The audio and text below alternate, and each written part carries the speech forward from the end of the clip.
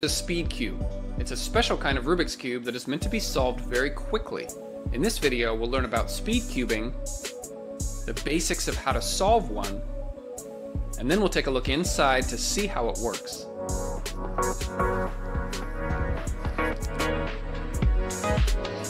I like Rubik's Cubes. It's a fun 3D puzzle to try and line up all the colors. And you know what? It's a lot easier to animate than some of these large-scale items I've been doing. So it's a nice little break, but still an interesting topic. It was invented by Erno Rubik in 1974. This happened in Budapest, Hungary. It was originally called the Magic Cube, and it looked a little bit different. In 1980, it was renamed to the Rubik's Cube. Since then, it's become a worldwide phenomenon. Lots of other size variations of the cube have also appeared. And these get bigger, and bigger, and bigger. Okay, not that big. The largest one I think they sell is the 21 by 12 puzzle size. Now, it's fun not just to solve it, but to solve it as fast as possible. The problem with the Rubik's Cube is that it wasn't designed to move quickly. There can be a lot of friction between the sides as you spin them. Sometimes moving too quickly can pop one of the pieces and the cube starts to fall apart. Not good if you're trying to break a record. Those that want to solve it quickly are called speed cubers, and they usually don't use a regular Rubik's Cube, they use a speed cube. The sides turn much easier, and some of the pieces have rounded edges. This allows you to do something called corner cutting. This means that before we finish a turn, we can start the next one. Remember, it's a speed cube, all about doing it fast. The way you solve one of these cubes is the same. It just depends on how much you care about speed. The real question, can you solve one? Maybe, maybe not. Let's go over a few of the basics that might help you get started. The center pieces are fixed in place. They don't move at all, but they can rotate. These make up the core of the cube, which we'll take a closer look at in just a minute. The rest of the pieces are called cubies, and there are 20 of them. These are the pieces that move around the cube. Simple, right? Just get the 20 cubies in the right place. When first starting out, it's pretty exciting to solve just one color. But you have to keep in mind, we're not just moving around individual squares. We're moving around whole pieces at a time. For example, corner pieces have 3 colors on them, and these colors will always move around together. So even though you've solved one side, these pieces aren't in the right place until the entire layer is solved. Then you can move on to solve the cube layer by layer. One of the most popular methods for speed cubing is called CFOP. And this is an acronym which is made up of other acronyms and... Okay, it's not too bad. Stick with me for just a minute. This method solves the cube starting on the bottom and working your way up. Although this isn't a detailed tutorial, let me at least give you a general idea of how it works. First, the cross, which will be solved on the bottom. Remember, the colors have to line up with the center pieces on the side. So let's say this is green here, it would be in the wrong spot, but since it has blue, we're good to go. Next is F2L, or first 2 layers. You'll notice we already have some of it solved. We just need to figure out these 4 pairs of pieces. Start with the corner pieces on the bottom layer, and then the edge pieces on the middle layer.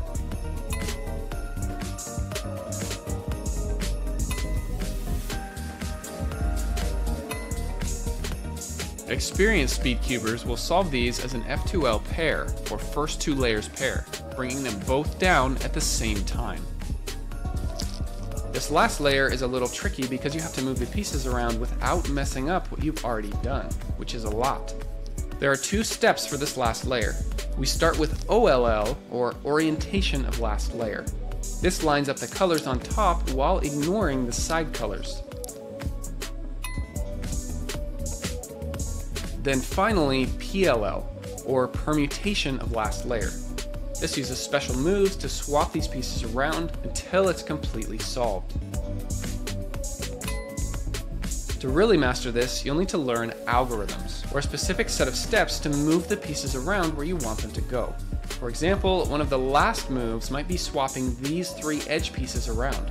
There's a specific algorithm to do this without messing up any of the other pieces. There are a few different methods for solving the cube, but the most popular one is the one we just demonstrated, CFOP. But speed cubing, or let alone just solving the cube, isn't for everyone, and that's okay. It's still fun to mess around with.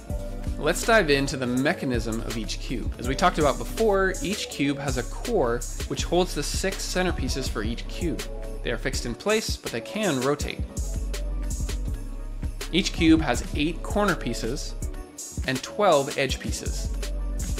For the original Rubik's Cube, these pieces have extra plastic hanging off the side. The plastic holds the cube together. It's a bit more blocky of a design, and it has a lot more friction as the pieces move around, which is okay if you're not worried about speed. The speed cube is going to look a little bit different on the inside. The corner pieces and edge pieces, they look a little bit different as well. They are designed to be smooth and sleek and to minimize friction.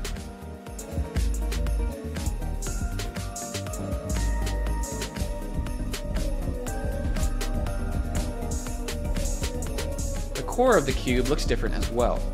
The speed cube has something called the tension system.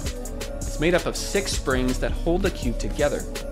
The core and the screws are fixed in place, but the centerpieces are pushed towards the center by the spring. Because of the springs, this means that the speed cube is actually a bit flexible. You can pull the pieces apart just a little bit. This is one of the reasons that corner cutting works so well.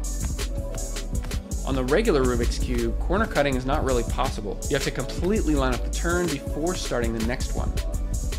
The tension system on the speed cube is usually adjustable. The caps on the centerpieces come off, which exposes a tiny screw. If you happen to have a screwdriver, you can tighten the screw, which makes the cube less flexible or held together more firm. Or loosen the screw, making it more flexible. If possible, you'll want to adjust all 6 screws to the same amount. This allows you to customize your cube just how you like it. A lot of enthusiasts will also use lubricant on their cube to further reduce the friction. You can get these lubricants, and if you ever want to take your cube apart, then loosening these screws can make it much easier. In some cubes, they will use a technology called maglev, which is short for magnetic levitation. If you put 2 of the same poles together on a magnet, they will push off of each other. So in the speed cube, instead of a spring doing the pushing, the magnets now do the pushing. This eliminates any noise from the springs, but also gets rid of even more friction, because the magnets aren't actually touching. Regardless of what you're using in the core, magnets or springs, there's another place that magnets can be used, in the edge and corner pieces. This helps align the layers as you turn them, so as long as you get close, the magnets will pull it back into place. There is a whole community out there that is quite passionate about speed cubing. They have championships all over the world to see who can solve them the quickest. The current world record for a 3x3 solve is just over 3 seconds. That's fast.